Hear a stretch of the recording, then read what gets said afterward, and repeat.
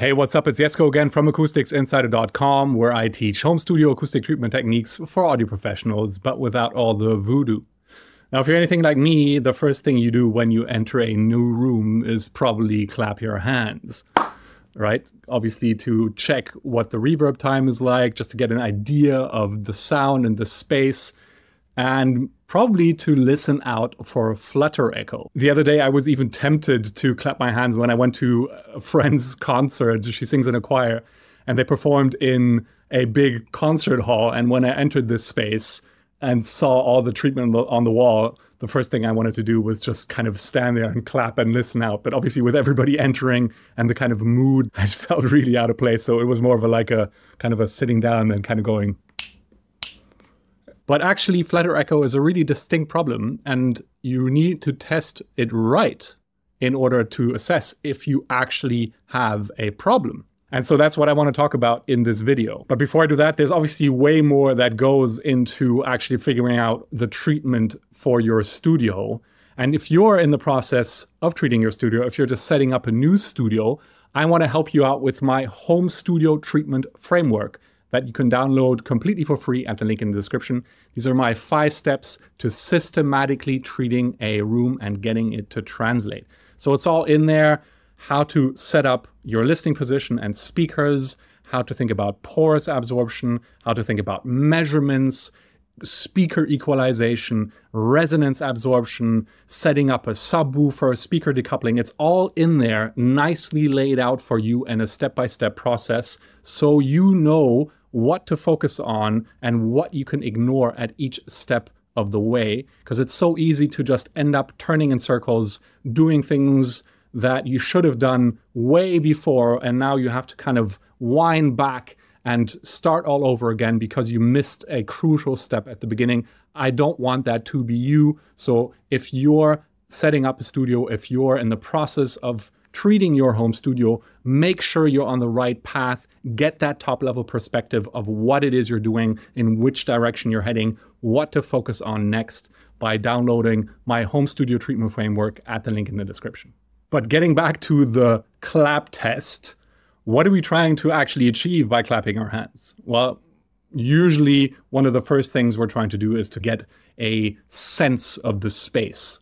And that kind of involves what it sounds like, what it feels like, but more precisely also the reverb time. Now, one of the problems with the clap test is that clapping your hands is actually really focused on mid frequencies and high frequencies, really. So if I load up the real-time analyzer, for example, here in Room EQ Wizard, and I show you what frequency response the clap gives us. Now, this is a very rudimentary test, because what we really want to do is actually remove the impact that the speakers and the room has on our clap, but that you can't do with a real-time analyzer. In any case, let's just check and see what the response is like.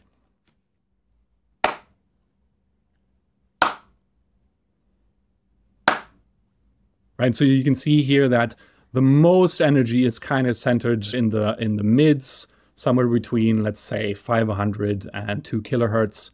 And then it seems to kind of decay a bit in the top end, at least in this measurement. But there is some low end in here. It's just that it isn't very pronounced. So if you do a clap test to check the reverb time in a room, just know that you're really only hearing the response in the mids and highs. You can't really use it to check the low end, the effect any room modes have in that space. But really quickly, what we tend to focus on is flutter echo, right? I mean, that's one of the main things we do when we get into a room, is we find some spot in the middle of the room, we clap our hands, and we listen out for that ring, that distinct zing that you get from flutter echoes. So what is a flutter echo? Well, it's a particular kind of echo. Just imagine a room where just one wall is purely reflective. All the other ones are absorptive, so you're only getting a reflection from that one wall. So if you clap your hands, that sound will travel to that wall, reflect back, and then get absorbed on the other side. And if you're standing in that path, in that direct path of the reflection, you'll basically hear an echo from your clap if that wall is far enough away. Now, if the opposite wall is also fully reflective, the sound will start bouncing back and then continue on bouncing between these two walls. And depending on how far they are apart, these two walls, it'll take more or less time for the echo to travel that distance. If the distance is small enough, it'll travel fast enough that we won't be able to distinguish individual echoes. And that's basically when it turns into that zing or that ring. This is when the travel time involved between these two walls, in between individual reflections arriving at your ear, is within the Haas zone. So typically below 25 milliseconds. Yeah? And then our brains can't keep these individual reflections apart. It can't tell them apart, and it'll actually hear a tone. Yeah? And that's what creates that zing or ring. But if that distance between individual echoes is larger than the Haas zone, so typically larger than 25 milliseconds, you'll actually be able to hear individual reflections.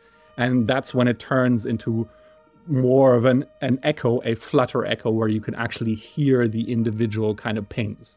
Of course, both are pretty annoying in a studio setting, right? If it's in the Haas zone and you're actually hearing that zing, that'll basically have the effect of coloration on the direct sound. So think primarily a distortion of the frequency response, a coloration, and also if you're talking about a stereo image, you'll basically get image shift, or you lose detail and precision in the stereo sound field in the soundstage. And if it actually causes distinct echoes, just think about how annoying that will be, how distracting that is if your brain is trying to actually hear the direct sound from the speakers, and now it has to distinguish that from this echo bouncing around between the two walls to your left and right. Here's the thing though, to create a flutter echo, the location of the source and the receiver, aka you clapping your hands or the speaker, and your ear, is really, really crucial, because the flutter echo, the echo only happens on a direct 90-degree line between these parallel walls. If you deviate from that, typically more than about 3 feet or a meter, then you can't actually get a flutter echo, or you won't be in the path of the flutter echo, and so you won't be able to perceive it. So if the source, your hands or the speaker, and the receiver, your ears, are further apart than about 3 feet or a meter, flutter echo isn't actually a problem. And that also means that if there's a stretch of parallel walls in your studio, for example, that isn't where your source and receiver are located, then even if you could theoretically get a flutter echo between those two walls, it still isn't a problem, because that's not where your source and receiver are located. And that's, for example, the case here in my studio with the section of untreated wall that you can see behind me. And that is where you're probably going wrong with your clap test. Because if you are clapping your hands and your ear will definitely be within 3 feet. And if there are parallel walls around you, you will create a flutter echo. But that doesn't actually tell you whether that is a problem for when you sit in your listening position and your speakers are playing. Because flutter echo is so dependent on the exact location of the source and the receiver, we need to be more strategic about how we test for flutter echo in order to actually tell if it's going to cause a problem. So in practice, when does it actually appear? How do we test for it? And how do we remove it? Well, I can think of only 2 scenarios where it actually causes a problem, and I kind of hinted at one already. The first one is that you have a mixing setup, speakers and listening position, in an untreated room between parallel walls, and your speakers are actually fairly close. So it's a small stereo mixing setup with your speakers within 3 feet of your ears. Now, the way to test for a flutter echo problem in that scenario is to not clap your hands, because again, that'll be too close to your ears. What you want to do is play a single clap through one or both of your speakers and then listen out if it creates any flutter echo. And if it does, because it's a mid to high frequency issue, it's actually easy enough, in theory at least, to get rid of it with just 2 inches, kind of 5 centimeters of porous absorption. So typically foam or insulation material. Now, a quick note here, if you've been watching my channel for any amount of time, then you probably know that I still don't recommend you do that, because we're trying to use that real estate on the wall for more than just getting rid of flutter echoes. And specular reflections in particular also go beyond just the effect or just causing flutter echoes. So just because there is a flutter echo and you got rid of the flutter echo, it doesn't mean that there aren't remaining issues that you still need to take care of by treating the side walls. And that typically requires deeper absorption. On top of that, if you're thinking room modes, those need actual bass trapping, so much deeper absorption, because we're talking about absorbing very low frequencies. So just because you can get rid of flutter echo with fairly shallow absorption doesn't mean that you should use shallow absorption, because you're actually trying to do way more with that usable space on your sidewalls. The second scenario is close miking instruments or performers. Obviously, if you're recording a vocalist, for example, the microphone is typically pretty close. And if you've got untreated parallel walls around your performer, it is very possible that you will get the effect of flutter echo in your recordings. The same goes for close miking cabs for guitars and bass, for example. And so this is actually the only instance where a clap test might actually be viable, right? So if you know exactly where your performer is going to be, if you know exactly where you're going to place your microphone, you can then simply clap your hands where your microphone is going to be while standing in the position of your performer, and then listen out for flutter echo. And in that particular case, the results are actually valid. And again, because it's a mid and high frequency problem, 2 inches of porous absorption on the offending flat surfaces will probably be enough to get rid of that problem. But again, because you're trying to do more with the available space than just get rid of flutter echoes, I still highly recommend that you think about deeper absorption if you can sacrifice the space. So here's what I want you to take away from this video. Feel free and continue clapping your hands when you go into new rooms.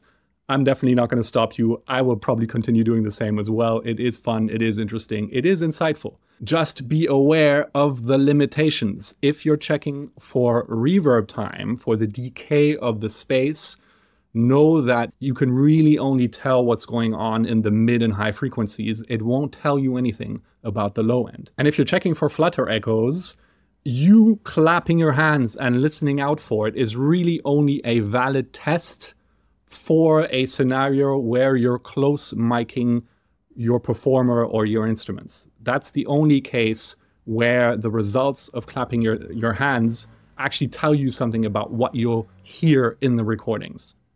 But if you want to check whether your speakers are giving you flutter echo at your listening position, you're much better off simply playing a clap through the speakers and then listening out for the response. In any other scenario, clapping your hands and then making some sort of judgment call on flutter echo is probably you just fooling yourself about a problem that doesn't exist. All right, with that, let's get back to learning to trust our ears and having fun making music in the studio. I'll see you in the next video.